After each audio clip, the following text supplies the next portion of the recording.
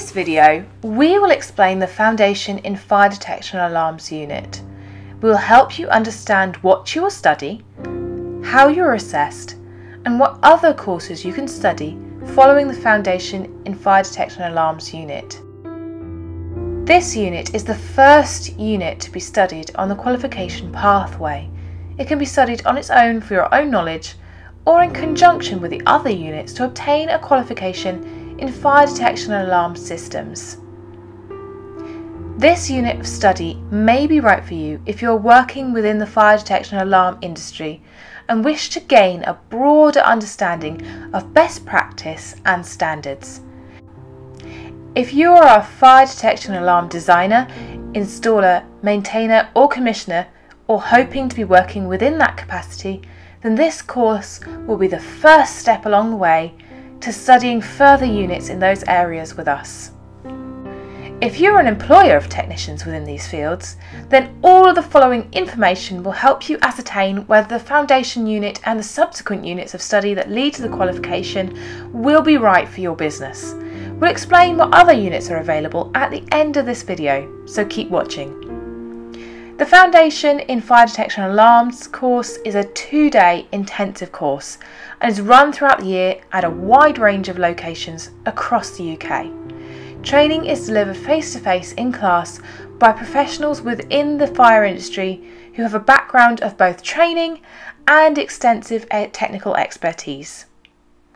By joining one of our classes, you'll meet other professionals in your sector and receive a course handbook on day 1 of the course, which contains everything covered in class, which of course you can keep. As the name Foundation suggests, this course covers a broad base of knowledge that will prepare learners to undertake further fire detection and alarm courses.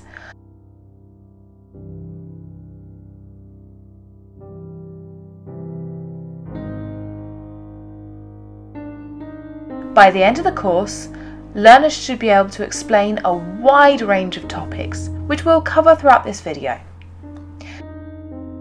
There are 10 areas within the syllabus, and all of these are assessed.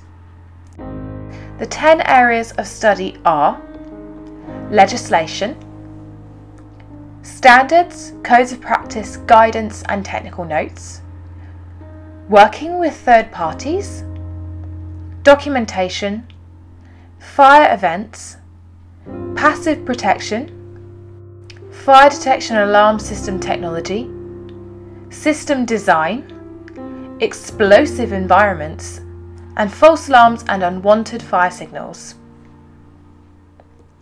Each area is given sufficient detail but will help broaden a learner's knowledge before going on to specialise in further areas of fire detection and alarm systems. You can find out more about the specialist courses at the end of this video. Okay, so let's get started. To give you a clear picture of the 10 areas, we'll now break down the areas of study individually. Legislation. This section covers all of the fire safety legislation that you need to know and explains how it is different according to each country within the UK. It goes into further detail about who is ultimately responsible for fire safety within a building and how companies that service those can also be responsible and why. The legislation section also covers EU directives such as the Low Voltage Directive and the commonly seen CE mark. Learners will gain an understanding of what the CE mark is, and in addition, learners will also learn safe and proper disposal of electronic equipment and the legislation that governs this, as well as the construction products regulations. The final area looked at under the legislation section is the Equality Act 2010 and what impact this has for building users with disabilities in the event of a fire. This is necessary for service technicians to understand so that fire detection and alarm systems can be installed in a way that best fits the needs of those within the building. Standards, codes of practice, guidance and technical notes. This section of the course explains to learners what standards are and the difference between these and codes of practice, guidance and technical notes.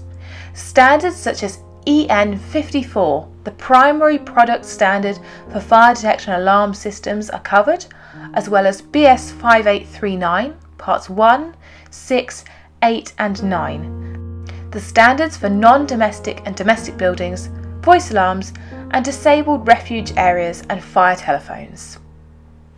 This section is very comprehensive and also helps learners understand and explain the difference between the different categories of fire system, which is great for those that find it difficult to identify which system is which. It also covers zone plans, end-user documentation such as logbooks and how these should be used, and the use, purpose and recording of agreed variations. This section is one of the biggest on the course, so not everything studied is mentioned here, but you can always speak to a member of the FIA team to get further clarification of the topic areas. Working with third parties. This section contains essential information about different types of contracts, best practice for contract management, as well as an explanation of third-party certification schemes, such as BAFE SP 203 Part 1 and LPS 1014. It also gives an awareness to learners about insurance and how insurance requirements can affect fire safety. It might seem like a short topic area from this explanation, but again, the course expands greatly in all of these areas to explain to technicians the relevant paperwork required. Documentation. In this section of the course, learners will be given a comprehensive introduction to the required documentation for a fire detection alarm system, such as system drawings, the fire strategy, the fire risk assessment, the system certificates, and who is responsible for these. Learners will not only come to know the names of each document, but also state the purpose of each document and how these are used, which is absolutely vital for any technician. Fire events. This section actually looks at fire itself and how it starts, behaves, and can be extinguished. The good thing about this section is that technicians can get a really good understanding of fire stopping and how fires spread through walls, which is important when creating a fire alarm system that probably involves creating small holes in the walls for cabling. Another aspect looked at in this section is alarm verification, as well as policies and procedures in the event of a fire, including evacuation policies and how these might affect the alarm system. For example, having a stay put policy or a phased evacuation. Technicians should come away being able to explain the relative benefits and pitfalls of automated fire detection versus human investigation. This section is quite big, but the animations and videos shown in this section of the course should really help demonstrate these concepts visually to learners. Passive protection. Passive protection is a key thing for fire detection alarm technicians to understand, so this section of the course explains exactly what passive fire protection is and helps learners to understand the importance of it, as well as giving an understanding of the need to protect the integrity of any passive fire protection that is already in place. Learners get a good sense of different building materials and how they react to fire, as well as the different kinds of fire-resistant coatings and seals that can be put in place to stop fire from spreading. Fire detection and alarm system technology. This section of the Foundation in Fire Detection Alarms course looks at the different types of detectors: point, linear, beam, aspirating, video and flame detection, as well as different types of alarm technology: bells, sounders, visual alarms, as well as voice and vibration based alarms and their uses.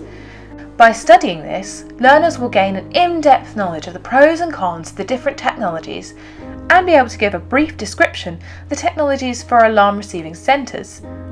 There is so much more involved in this section, but this should give you a good idea of what is covered. System design. This is another really key section of the Foundation course, as it covers the requirements of BS 5839. Learners will gain an understanding of the different levels of protection and the importance of selecting the right system category. It also covers vital areas such as zone planning, positioning of fire detection alarm equipment, and cabling. Learners will be able to explain design considerations for different situations, such as where detectors should be placed, even in difficult areas such as pitched roofs, and be able to set out very simple design plans based on the zone plans given. Other areas like area coverage for the different types of detectors and sounders are studied, as well as the cause and effect programming of the system. In addition, learners will also be able to explain CDM regulations and how these affect system design. Explosive environments. Occasionally, in this line of work, technicians might be entering a potentially explosive environment, so they're going to need to know how to spot hazards leading to explosions and know what types of environments would be considered explosive. It will help technicians learn how to recognise and mitigate the risks. And finally, the last topic covered in this course is false alarms and unwanted fire signals. Irritating when they go off unnecessarily, false alarms and unwanted fire signals can be hugely disruptive. So in this section of the course, we teach you about management and reduction of false alarms and unwanted fire signals, and the difference between these two phenomena. You'll get to understand exactly what steps are taken by the fire and rescue services, as well as the causes of false alarms and unwanted fire signals. As we said before, we haven't been able to mention absolutely every single topic covered in each individual section of this unit, but this video should hopefully give you a detailed enough overview for you to understand how much content is actually getting covered. The aim of this course is to give technicians a broad knowledge and understanding of a wide range of topics which may impact their work, and builds a starting block for further study. After taking this course, you can go on to study other units in the qualification in any order. Jump straight into design, installation, maintenance or commissioning, or visit important principles on our other two units, health and safety at work, or the environmental unit. The key aspect to remember is that whether you choose to specialise in design, installation, maintenance or commissioning, you'll need to study this foundation course first. This course does end with a formal exam, which is taken digitally on a tablet in standard examination conditions, and you'll get your result instantly on screen following the exam. Once this has been confirmed by the awarding organisation, congratulations, you've passed. You'll be free to progress onto the advanced specialist units. If you'd like more information, please download our prospectus by clicking the link in the top right. And we look forward to having you in one of our classes soon. Thanks for watching.